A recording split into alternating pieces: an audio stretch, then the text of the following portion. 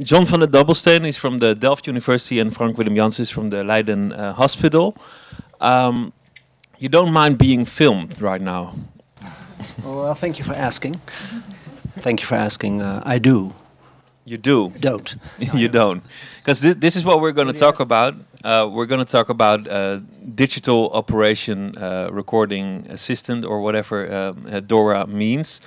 But I think a lot of people would not feel comfortable with being filmed while they are working. Can you understand that? Yes, definitely. Obviously, nobody wants to be recorded while doing his work or doing parts that are not really related to work but happen all the time during the day.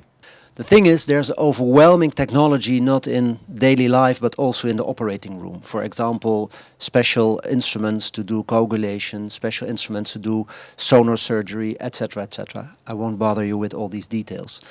But before we start to do the operation, we need to check if everything works, because if I start operating and for example, the electrosurgery doesn't work, I have to take another apparatus in and connect it, etc. But the DORA system will say, okay, this is an automatic checklist, and it only can be started, the operation, after everything is checked, for example. And finally, the DORA project also says halfway that if something is differently from my general program or my habits, it can warn as well. For example, the water where I'm rinsing with is nearly finished, I didn't connect it, etc. It may warn.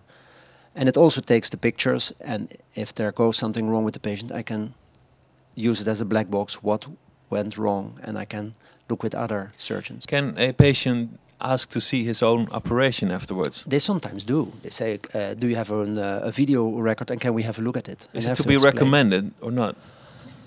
Well, I never recommend it straightforward, but some patients, they ask, do you make a record and can I have a look at it? And I discuss it with them, yeah.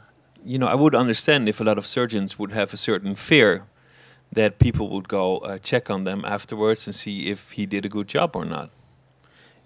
No. With their lawyers. With their lawyers, that's an issue. But I think from patient safety point of view, it's blame-free.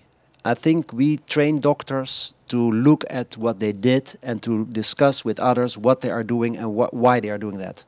But it's differently if the lawyers comes in.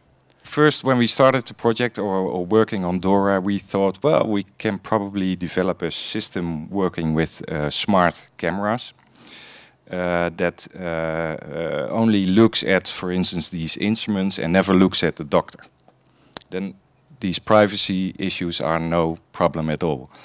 But we found out that as soon as you have one image and you start to process that and that's what you do with the smart camera, these privacy laws already apply. So then you already need informed consent.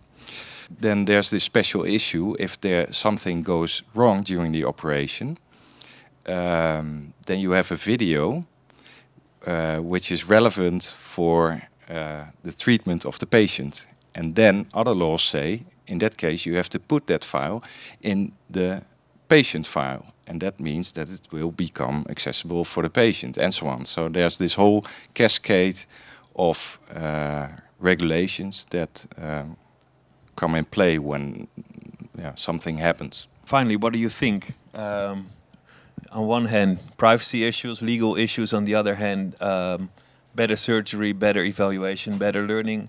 You have to choose now. Oh, we should put those cameras there, definitely. But Frank Willem might not agree. That's what we realized during the project, that there's still different ambitions between lawyers, technicians and clinicians. But I think that the doubt that these people might have because of legal issues, they are definitely, well, I'm not saying less important, but the safety of the patient should come first. And I don't think that the doctors are at risk that lawsuits would be against them.